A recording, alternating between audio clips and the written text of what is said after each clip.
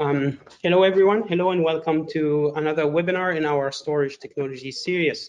Thank you for joining us. I'm Mohammed Ammar, system engineer and an open source specialist at Starline. I'm pleased to have you with us today. Just a quick GBR heads up, especially for those who are joining us for the first time, because we want to make this webinar available for other viewers later on who couldn't attend. We will be recording this session, so please keep your mics muted. And if you have any questions, please use the chat function to communicate them to us. This way, we won't be violating any GBR rules. Let me also welcome Dominique Sun, the marketing director of our partners, Ambedded. Hello, Dominique, welcome and thank you for joining us in this webinar. I know it's such a late hour in Taipei right now for you. Yeah, it's okay. Hello, everyone. So I will start with a quick recap about Ceph, followed by the challenges imposed by Ceph's own design, and a brief, followed by a brief introduction to Embedded's answer. Ceph is a software-defined storage platform, and it relies on software intelligence, exaggerated number of hardware controllers, and an increased number of disks. This helps keep your running costs down at a reasonable minimum. And within Ceph, everything is a software service that runs on top of Linux operating system, on top of your hardware, target performance and budget. You can also use HDDs for data storage and SSDs for caching. So each OSD is backed up by an SSD for journaling and caching. And this can greatly improve your I/O performance while saving you some good money. You need as many of those OSDs as you could to guarantee good throughput and data resilience. And each OSD daemon will be paired with one of the physical disks you have in your servers. So if you have 100 physical hard drives, you will have 100 instances of the OSD daemon. The manager provides additional monitoring and interfaces with external monitoring management systems. It runs parallel to the monitor. And the metadata server stores data on behalf of the Ceph file system. You only need it if you plan on using Ceph file system. And the gateway exports the data to external clients using standard access protocols such as iSCSI and NFS. And you basically need a gateway for any client that cannot directly connect to a Ceph cluster using librados, which is the library that bonds clients to the Ceph cluster. The chassis that contains your OSD disks can also serve as a monitor, an MDS, or even as a gateway node. This is again because everything is a software service and you can run multiple instances of different services on the same hardware or the same node. The cement which bonds all those components together is Crush, the algorithm that smartly manages data flow, redundancy, and regeneration of data within a Ceph cluster. The driving engine of Ceph is Crush. All members of any Ceph cluster can use and do rely on Crush for their daily operations. Even Ceph clients can also use Crush. They use it to quickly calculate how to shard data and where to store this data on the Ceph cluster. This shifts some of the required processing away from the monitors, away from the actual storage nodes, and puts it on the client side, which helps improve Ceph cluster's performance. And Ceph performance relies heavily on good networking. Within a Ceph cluster, all services and nodes are always actively interacting with each other over the network, always reporting their status and always aware of each other's status and function. Ceph uses two main mechanisms to store data: replication and erasure coding. Replication is quite simple. We take one object, we make an X number of copies of it, and the default setting for Ceph replication is 3 copies of each object that you want to store on the server or on the cluster. Erasure coding, on the other hand, takes one object, splits it into a number of data chunks, then calculates and adds a number of encoding chunks. Then all those pieces get stored into different OSDs. Ceph is also very flexible. You can have a cluster with multiple pools. Each pool has a different replication or erasure coding setup. So let's say that we had a stack of 8 nodes or 8 servers in one rack. We can configure this cluster. We can run a Ceph cluster on those 8 nodes, and we can configure this cluster to run 2 pools. One is replicated at a 3x replica, and one is erasure coded with a 3+2 configuration, 3 pieces of data plus 2 pieces of encoding chunks or redundancy chunks. Now, if we wanted to store one object into each pool, the data chunks will be sharded or distributed across all 8 nodes. Each replica or code chunk of that object will be stored on a different node, and this is to increase data redundancy and to avoid single points of failure. You can now see that replication is more expensive disk space-wise, because from each object of data, you need to create an X number of copies, 3, 4, or 5. While erasure coding is more expensive CPU-wise because it's a calculation process and it requires more CPU time. And this is basically how Ceph protects your data. It either replicates or fragments it amongst the highest possible number of OSDs. So in case one or more of those OSDs fails, a copy of your data would always still be there, would always still be accessible or recoverable. And while planning your Ceph cluster, it's very important to take note of those storage and computational overheads. And this is basically what Ceph's main strategy is. Ceph's main strategy is safety in numbers: the number of OSDs, the number of OSD nodes, the number of replicas, and the number of encoding chunks.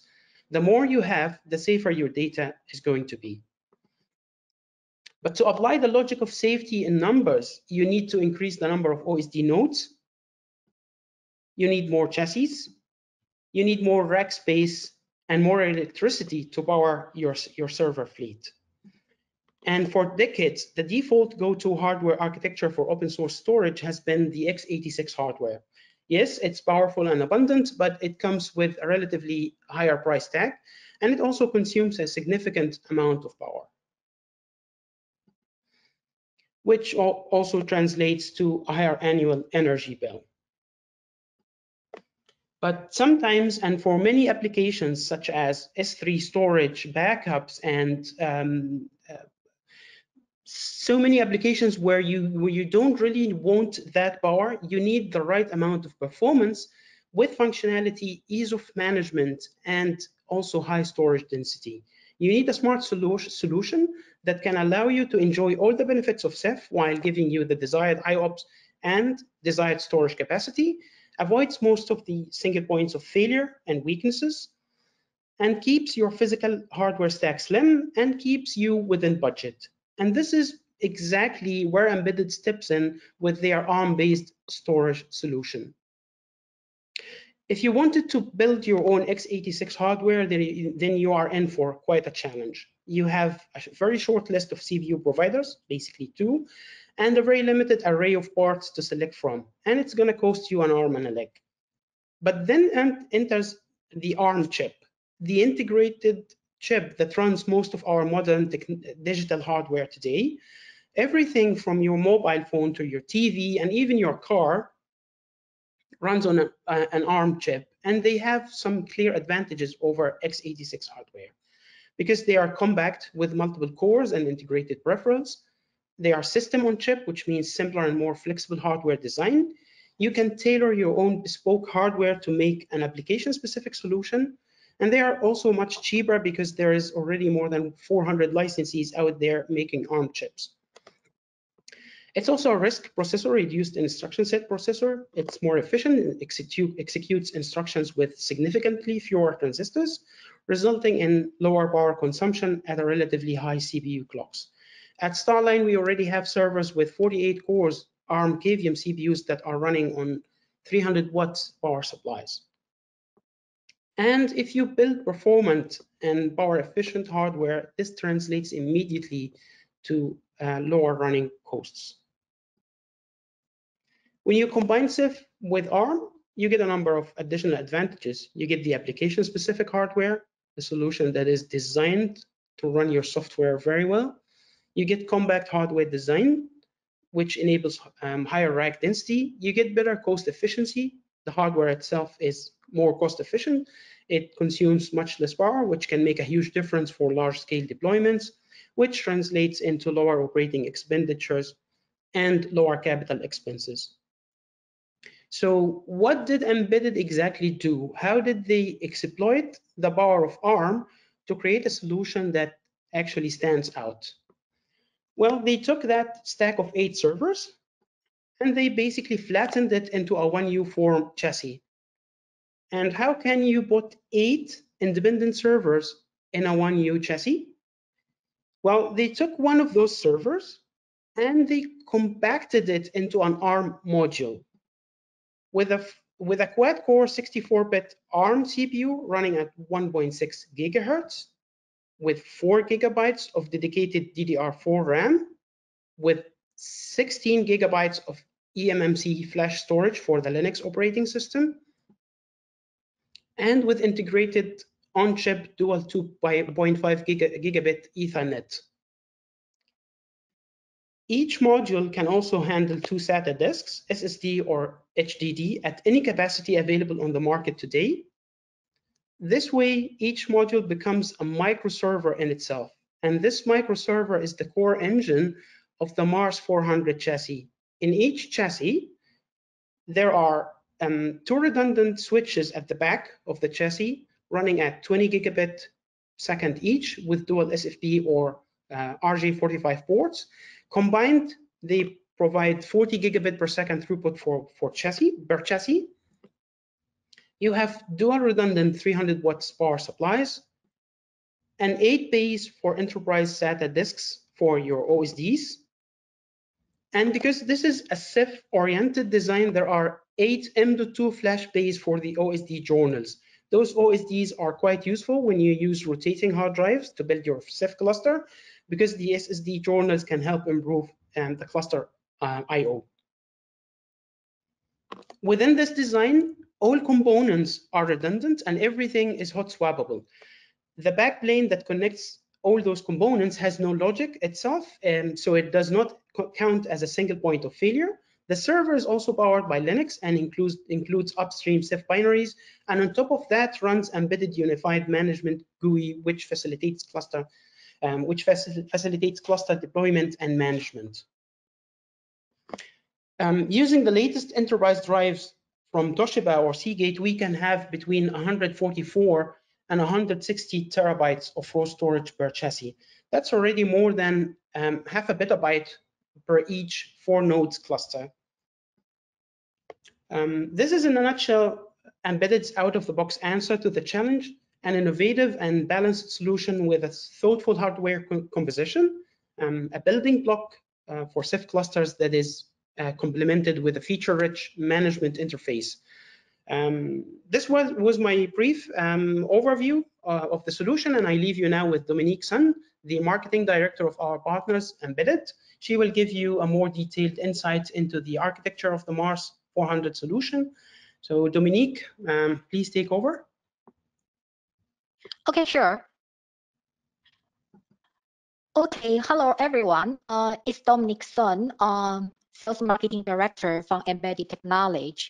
Thanks, Alma, for introducing the Ceph storage, also the idea about our ARM-based platform. So for the following section, I will go deeper for our Ceph storage turnkey solution and what's the benefit it could bring to the IT users for the Ceph cluster. So as Alma said, we are leverage the ARM-based microserver to become a 1U chassis solution. So inside this unit, there is 8 microserver, and each microserver, just as Alma said, is an independent Linux server. That means each microserver, they could be defined as the OSD, monitor node, or MDS node, even for the gateway node for the Ceph cluster. And one unique thing that we bring out for this design is 1 microserver to 1 data disk. So for each microserver, it only dedicates to 1 data disk. it could be 2.5-inch SSD or 3.5-inch hard drive, and also one dedicated journal disk for the Ceph cluster. And for this entire unit, exclude the hard drive disk, the total power consumption on full loading, it will not over the 105 watts. But on the normal operation for the data rewrite, it will be only 60 or 70 watts per unit, which is much less than a general server in the market. The general server in the market, it might more than 300 or 400 watts very easily.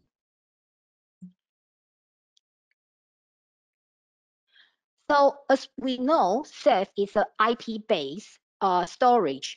Everything is communicated through the TCP/IP. So the communication is quite important. For this reason, we have designed two in-chassis switch. As you can see, there is two switch module here, switch A and switch B. And every module, it could provide 2 times gigabits Ethernet port. It's a combo port design. So the user, they could either use the RJ45 or the SFP Plus connector.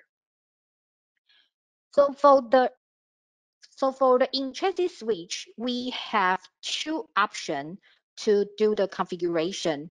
The default one is what we recommend always to our customer, is to separate the in-cluster and the public network for this Ceph appliance.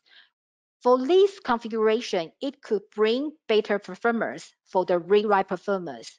Also, it's very higher reliability. But with this SKU, we need to have the cluster unit number more than 4 units. That means to have 4 or 4 plus units. And another option, the option 2 for the network configuration inside MAS400 is to have the bonding mode. The bonding mode means to have the 2 Ethernet bonded together for each microserver module, then connect to the 2 in-chassis switch module. With this option, the user, they could even lose one of the switch module, but the entire cluster will not get impacted. With this design, it's more flexible to use the less quantity of the unit. However, there is a compromise is to have the rewrite performance. It will be less good than the default configuration, as we say, the separate mode. So that's the detail for the MAS400. So what's the benefit or what's the advantage to run the Ceph cluster on this architecture compared to the traditional general server in the market? We could conclude as 5 major advantages. The first one is it provides the smallest value domain on the hardware value.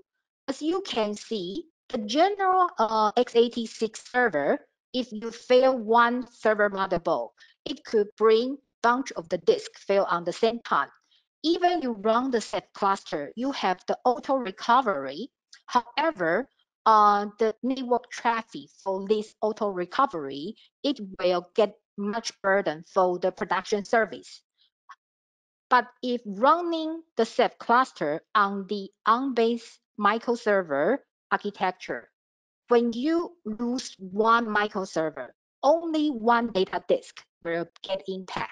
And even for the auto recovery or self-healing in the Ceph storage, the network traffic impact is much less compared to the general server design.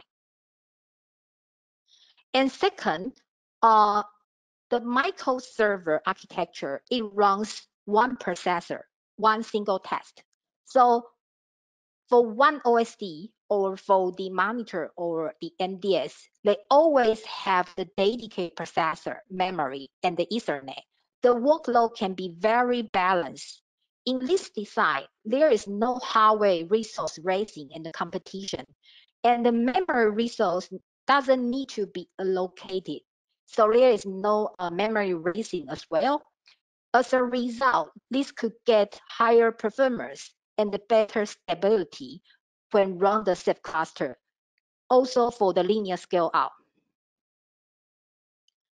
And another good advantage is this design. It could bring up to deploy a Ceph cluster even with 3 units or 4 units. We see for 3 units, the user they could define 1 monitor per unit, and the others runs the OSD. And the 3 unit, it already could achieve a high availability Ceph cluster. Starting from the 4th unit, the user they could populate, they could define only for the OSD. So with the 4th unit, if any one of the chassis fail, the auto recovery still have the third, if you run the replica 3, it also still have the 3rd unit to have the data recovery. But with the general x86 design, 4 OSD node is necessary, recommended by the Ceph, from the Ceph community, and the 3 monitor node. So as a total, the user need to invest at least 7 units for the initial investment. And another significant advantage is for the power consumption. We have done a comparison for the 5 years operation for the power consumption. As a result, it's 1 petabyte Ceph storage cluster running on x86 server and our MAS400 Ambedded Micro-Server cluster. So we see the total power requirement at least for 5 years running on the general server is more than 10K watts. And running on our Ambedded Micro-Server is about 4,000 watts. So we could set about 60% energy saving for the power cooling and the power consumption in total.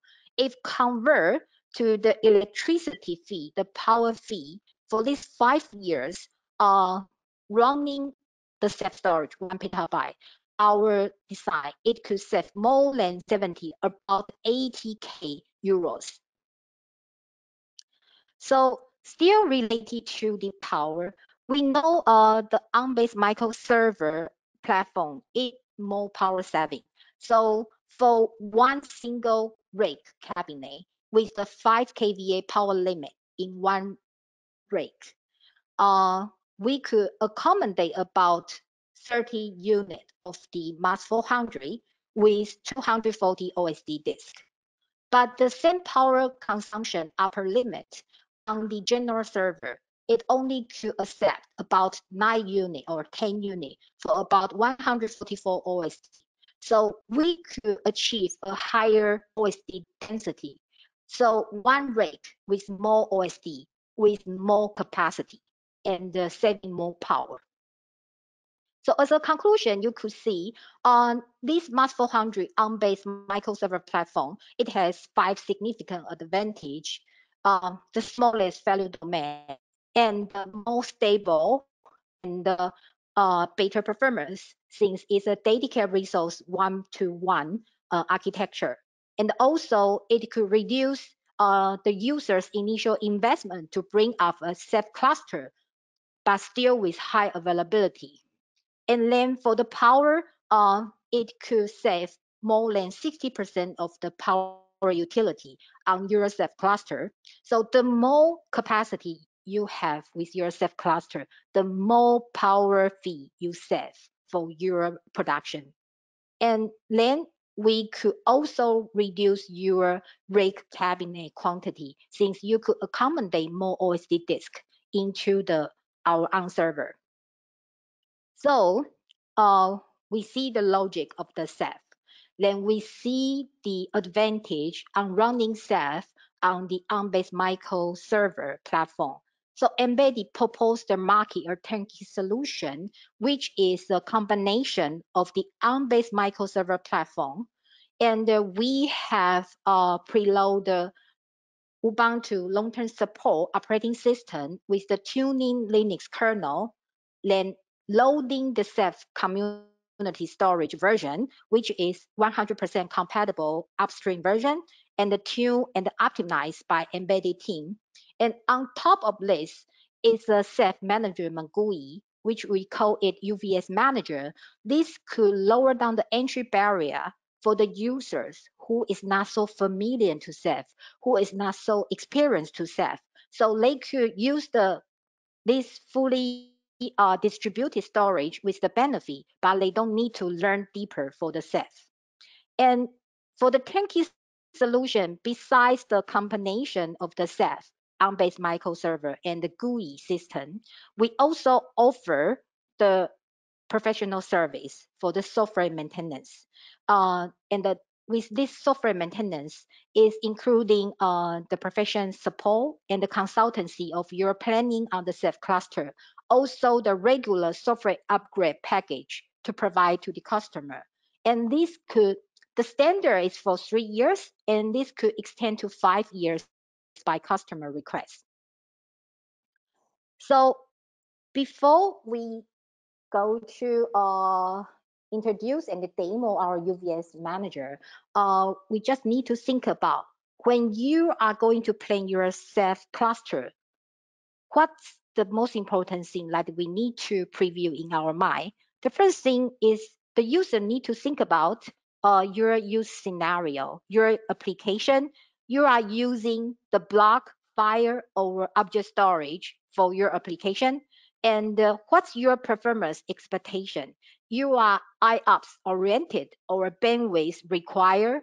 And then you need to have which kind of network topology your budget able to have a high availability network topology, and then define the performance expectation. So you could choose the suitable disk type, either the hard drive or SSD, or you could mix them together. Then we could calculate the corresponding OSD disk number, so you could know your initial capacity for the phase one or for your overall operation. Then with all of this information, you could also think about your protection method. As Ahmad explained, you could use replication or you could use erasure coding. Is a consideration for your performance and your capacity and your budget. Then you need to do a compromise to achieve the idea. Then when we know initially the usable capacity you require to have, then you could get the draft idea how many appliance, for example, if you are going to adapt embedded solution for the appliance, then you could calculate how many units you need to have or how many general server you might need. So the budget versus the availability, the performance, and the capacity of your expectation. This is what everyone need to think before go deeper to plan your Ceph cluster. So here I have one example. Just do a very simple demo on the thinking of playing your cluster. For example, if you today your application you need to use the replica 3, you have the choice to starting 2 unit or 3 unit or 4 unit of the appliance. However, with different unit, you have different result for your risk diversity and your high availability. For example, if you want to use the replica 3 but just 2 unit, and then the most of thing you could achieve and tolerate is you could have 2 disks fail on the same time or 2 microserver fail on the same time without any data lost. But if you are lost 2 disks on the same time, your service might be locked. But if you are running replica 3 on 3 units, in this case, then you could diverse your risk level to different chassis, not the different disk as 2 units. And then in this case, the worst scenario you could tolerate is you could lose entire chassis. You could lose one chassis. But since you only have 3 units, so you lose one chassis, your data still safe. You still running the service, but you will on the degrade mode. The system will give you the alert all the time to remind you like you need to have the third chassis as well. And the last scenario is you're running replica 3, but you only have you have 4 units. In this case, it's more flexible and the availability is better. So your crash rule, your risk diversity is into each chassis, each unit. When you lose one unit, you don't need to worry if your capacity is still accept to the auto recovery. And when you lose 2 chassis, it might have 2 conditions. One is if 2 monitor allocate onto these 2 chassis, then your data still safe, but your service will be locked. Is to warn you, okay, you have certain risk level, but if these 2 failed chassis on the same time only have 1 monitor node, then the service still going on and the data still keep safe. So it's a compromise of your protection method and the quantity of your unit and your crash rule design. This is just a simple demonstration on how to plan and how to think about your budget and your application. So for the later slide, I will show you a go through on the UVS manager. With the time limit, we will not show everything, but with embedded UVS manager, the user, they could have the almost 95% of the Ceph function. So the most important one is they could do the Ceph deployment and the configuration with the UVS manager. So they could deploy the Ceph cluster from scratch, from zero, then adding monitor, OSD, MDS gateway, all through the UVS manager. And the gateway server, including to deploy the gateway on the internal gateway or on the external general server gateway. And then they could define the crash map and the crash rule, we will see later, and create a pool image with the protection method they prefer. And also, the user could use the UVS manager to have the cluster management for different protocol, for the block, for the file, and for the object storage, and have the cluster monitoring. We could provide OD log on the UVS. We could output log to Prometheus and the output log to the SAMP as well. So the user, they could choose the most preferable one. And then the most interesting thing on the UVS manager, it could simplify your cluster maintenance and the software upgrade even after the production service. I will show you a go through for that. So we will show 2 major things on this go through on UVS manager. The first thing is to deploy your cluster. The second thing is upgrade your Ceph cluster after it goes on production. If anyone you are interested in more detail on the UVS demo and the functionality, you could contact AMA Starlight to have the one-to-one demo. So let's start with the deployment. The standard procedure is we plan your network topology. This is very critical since the network is the fundamental thing for the Ceph cluster. Then preload the disk to your OSD. Then configure the BNC IP and the node IP on the MAS400 appliance. And then you could start to bring up the Ceph cluster with the UVS manager. Once this complete, you could operate your Ceph cluster without any worry. The entire procedure for experience 1, it will take you about 1 hour to complete everything to bring up a Ceph cluster with 200 to 300 terabyte capacity. It's a very simple procedure. So for the network planning, we recommend our user to have the high availability network planning. So 2 switch on pairing is what we recommended always. And also we recommend the user to have 4 times of the 10 gigabits pro connected to the top of the rack switch. So this could provide a higher availability. Then load the disk to your MAS400 appliance. Just be aware of, you only need to load the disk to the OSD node.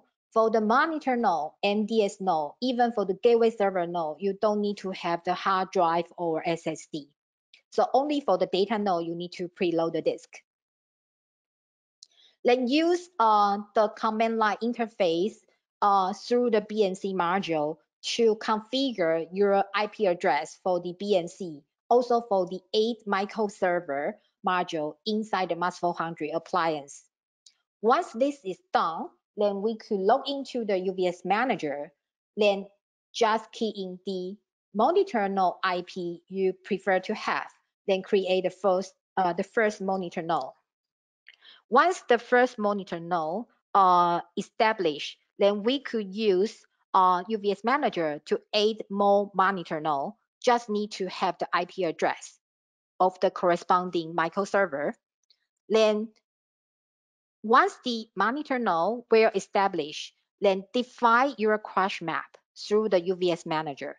So you could define you have 3 cabinet, or you have 3 chassis, or you have 3 data center. In this case, we just demonstrate 3 different chassis. And once you define your crash map, then you could define your crash rule.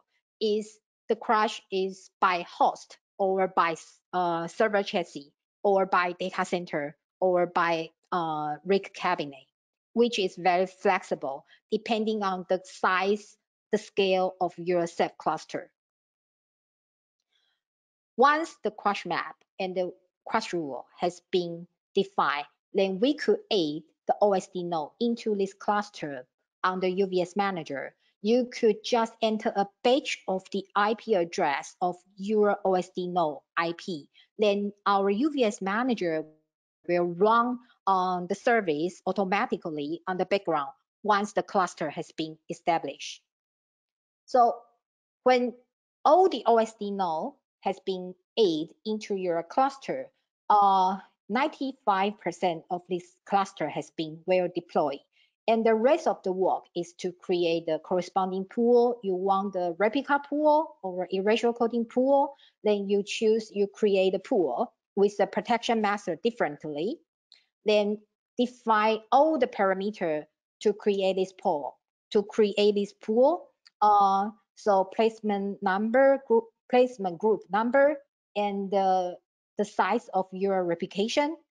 And also this is for RBD, or for the CephFS, or for the object storage. And apply the crash rule. Remember, we defined the crash rule.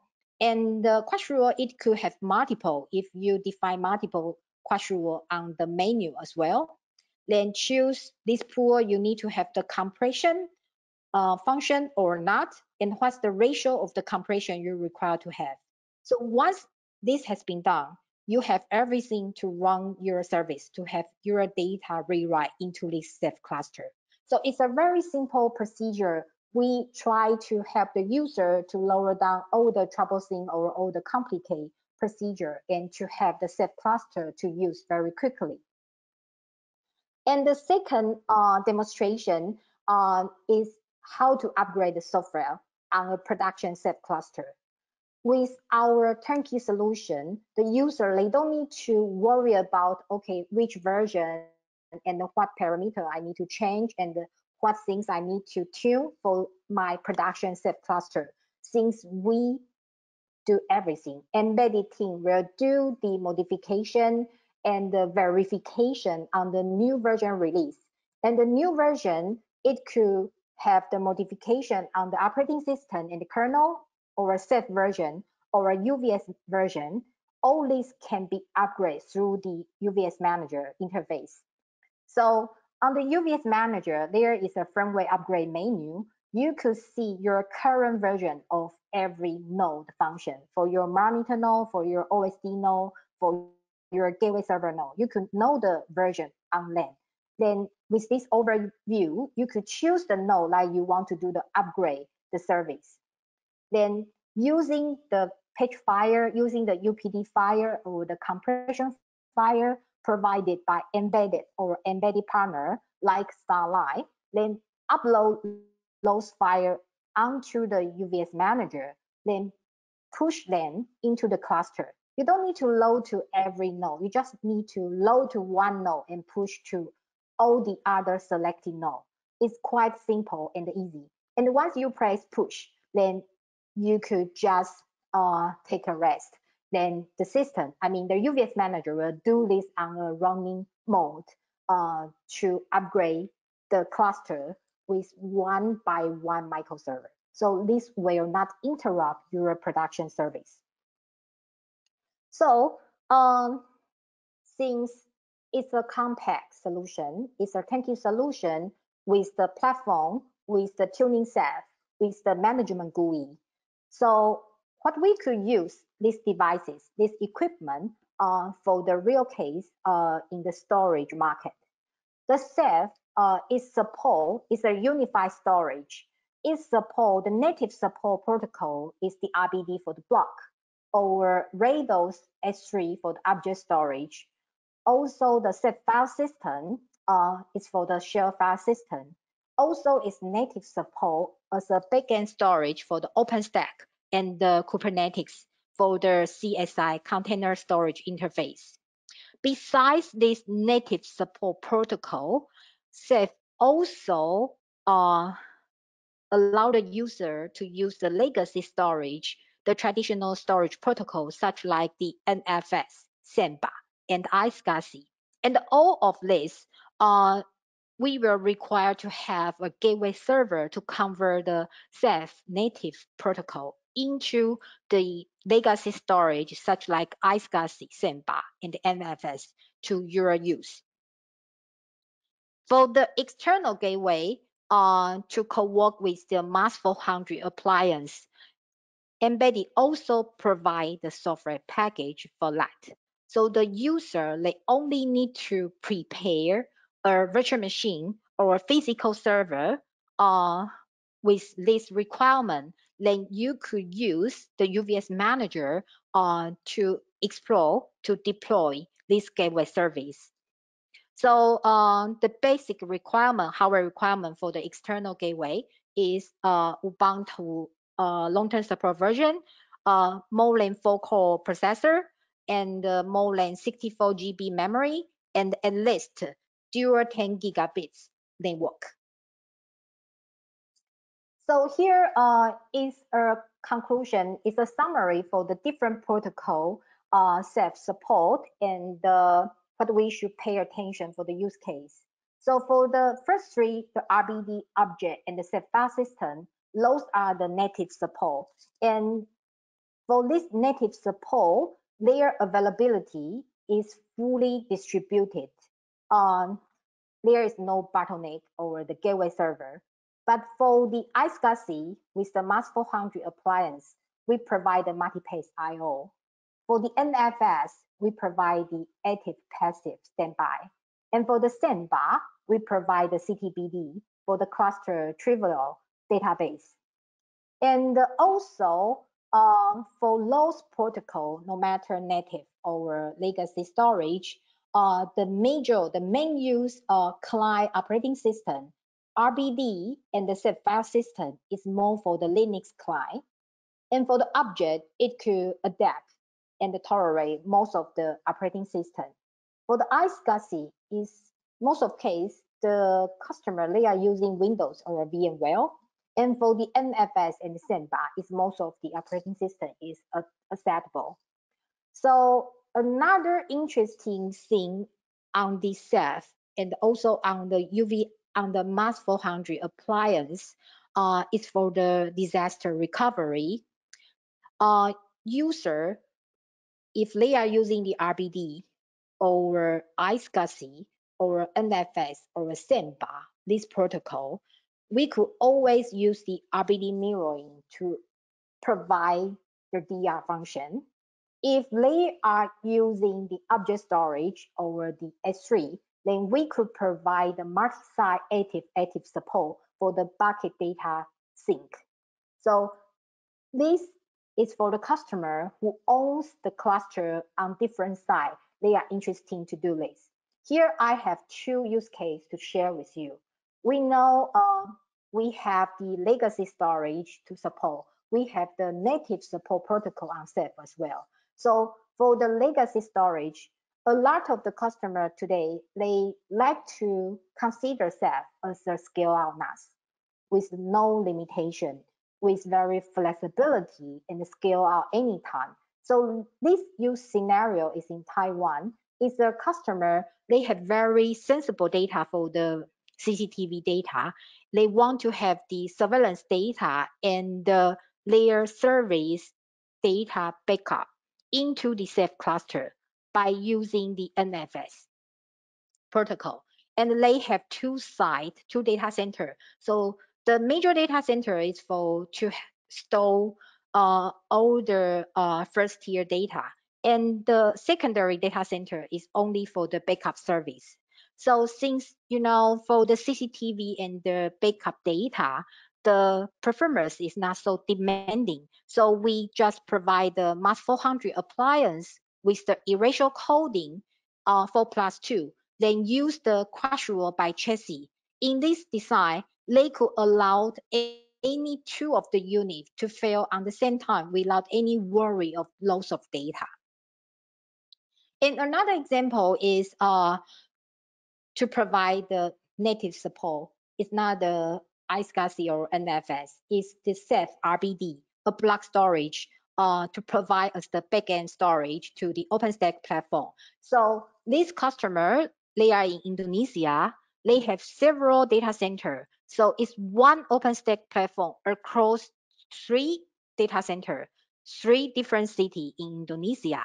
One Openstack platform, and each data center has its dedicated and independent Ceph cluster. So 3 Ceph cluster independently.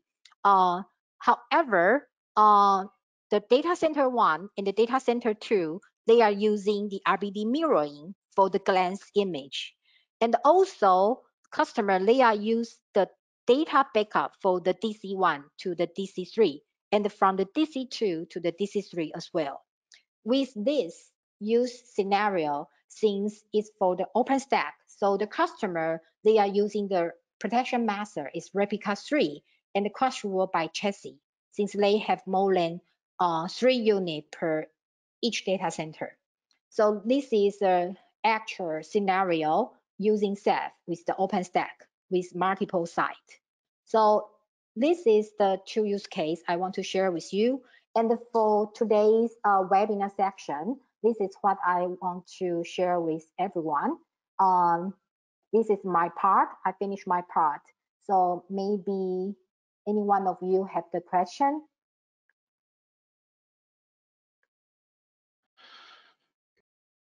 Thank you, Dominique, for this interesting overview of the solution and the integration scenarios and the UVS too. Thank you. So this is a Q&A part when should any of the audience have a question about the solution or Ceph in general, please ask it in the chat and we will try to answer it here. So thanks, Dominic, and thanks, Amar, for these great presentations, and thank you for the audience for staying tuned. My name is Bernd from sales at Starline, and now I personally understand also much more about Ceph and the benefits and how embedded solution can cover high availability storage demand as well on a cost-efficient side as also on a power-saving way. As Amar mentioned, we have question and answer sessions. As also mentioned, to follow the GDPR law, we have to do that in the chat window. And of course, we are more than happy to have get your questions also in an email after the actual webinar. So feel free, put your questions in either German or English, and we are more than happy to answer them now. So please go ahead. We just give you a little time. There are a couple of questions already. There is one about the possibility of purchasing UVS software support separately. So Dominique, is it possible for customers to purchase UVS software support separate from the hardware?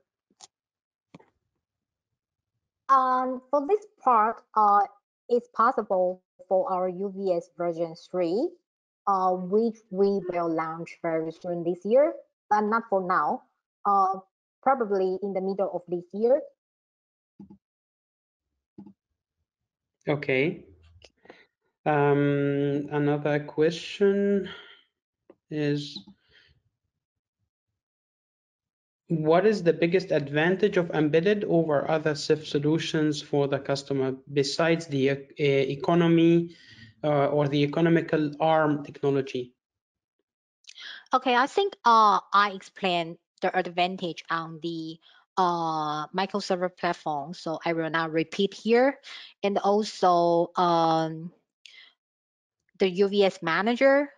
I know a lot of not a lot, but several of our, for the company who work on the same Ceph storage, everyone has offered their GUI management.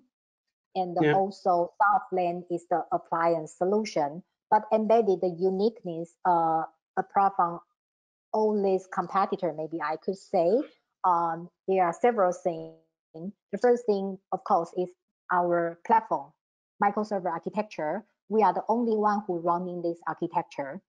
And secondary, the UVS manager, maybe for most of people, they will think the UVS manager, they could only running on the ARM-based microserver.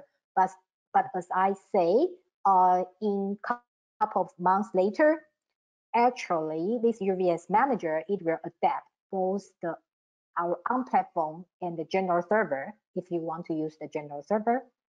And the third thing, I think, is something we are very different from the others, is our professional service support.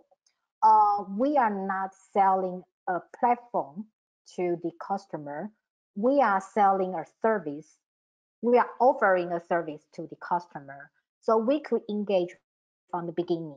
If customer, they are willing to share their plan about this cluster, the more we know, then the more we could have the consultancy with our customer.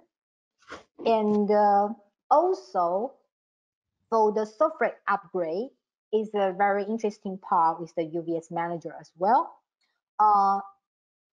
Since we are not selling only the software, we are selling the turnkey solution.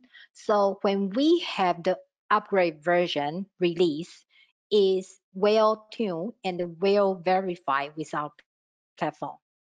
So customer, they don't need to face a lot of the troublesome thing compared to if they are doing the DIY by themselves, or they are only purchase the GUI management from the other company. There's another question, one more. Is there a limit to how big the hard drive could be, how big the hard drive that could be plugged into the future? For now, we have 18 or 20 terabytes. The 18 is the latest from Toshiba, and the 20 is the latest from Seagate. But for example, if there is like a 30 terabyte drive in the future, is there a theoretical limit that the microserver can handle? Theoretically should be able to handle, but we still need to test, because for every we qualify Toshiba and the Seagate hard drive. Since we have done the testing for every drive, we preload together with the master foundry. Yeah. Okay. So theoretically, I could say yes, but still need to do the verified testing. Okay. One more question is, what is the recommended capacity for the M.2? The M.2 is already preloading with the master foundry appliance, and for today's shipment to the customer, we are using 120 GB M.2 for each microserver. So inside one unit, you have about 1 TB M.2 already. You mean 1 terabyte distributed between all 8 OSDs, so 120 by 8. It's 120 times 8, so it's nearby the 1 terabyte. Okay. Are there any more questions? No. So I think we could conclude this webinar now. And thank you so much, Dominique, for joining us, in spite of it being so late over there in Taipei. And thank you for all our audience who attended this session. Thank you so much. If you have any further questions, please feel free to get in touch with us, either through info@starline.de or my direct email. It's on the screen right now, m.amar@starline.de. Thank you, everyone, and see you soon. Yeah, thank you, everyone. Thank you, Amar.